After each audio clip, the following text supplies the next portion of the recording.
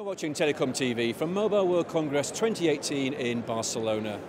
And I'm joined now by Rangachari, who is Vice President of Storage and Big Data at Red Hat.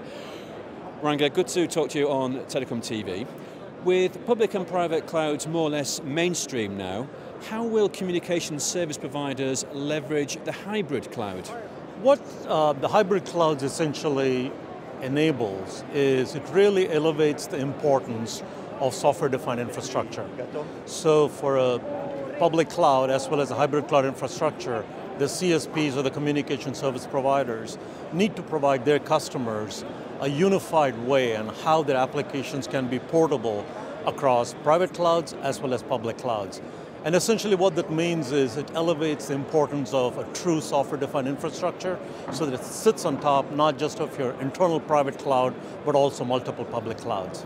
For the past few years now, we've been talking about how software is redefining this industry, but what does it actually mean to deliver software, and how is Red Hat helping CSPs and network equipment providers with this change? So, in this CSP market, what they're essentially trying to do is how do they move from an asset-heavy to an asset-light model?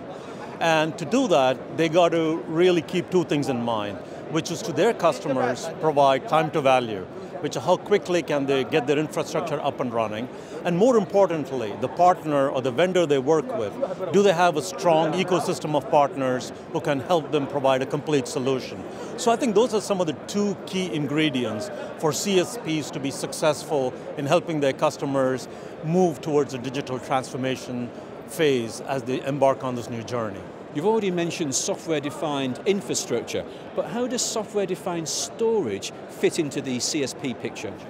So software-defined infrastructure at a high level is comprised of three key components: software-defined compute, software-defined storage, and software-defined networking. So it's essentially all about how do you move data, how do you process data, how do you store data. And having a true SDI infrastructure is essential for the CSPs to be successful in this journey. I understand that Red Hat also offers a hyperconverged infrastructure solution to help decentralize IT functions. Tell us more about this.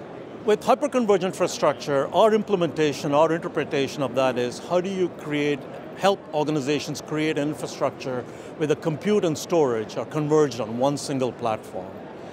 And the benefit for customers is twofold. First is obviously cost, the reduction of footprint, but more importantly, it's ease of manageability. So they don't have to manage compute and storage as two separate entities, it's all managed as one single entity. So the cost of procurement as well as the cost of management, it goes a long way in helping them be successful with their implementations. CSPs are facing a tidal wave of data and metadata, which until now has largely been underused or even dark. How will CSPs actually manage this data, and where will they store it? So there are two or three key use cases, especially the relevance of software-defined storage.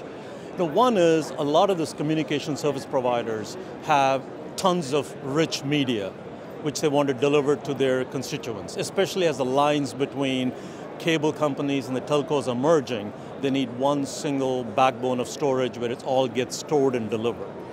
The second part is it really calls out why it's very important to have a scale-out storage, because these CSPs are not talking about gigabytes or terabytes of storage, they're talking about hundreds of petabytes or even exabytes of storage.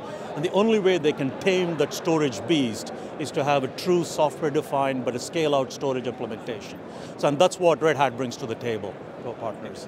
Ranga, thank you very much indeed. Thank you, Guy. Thank you. Thanks for your time.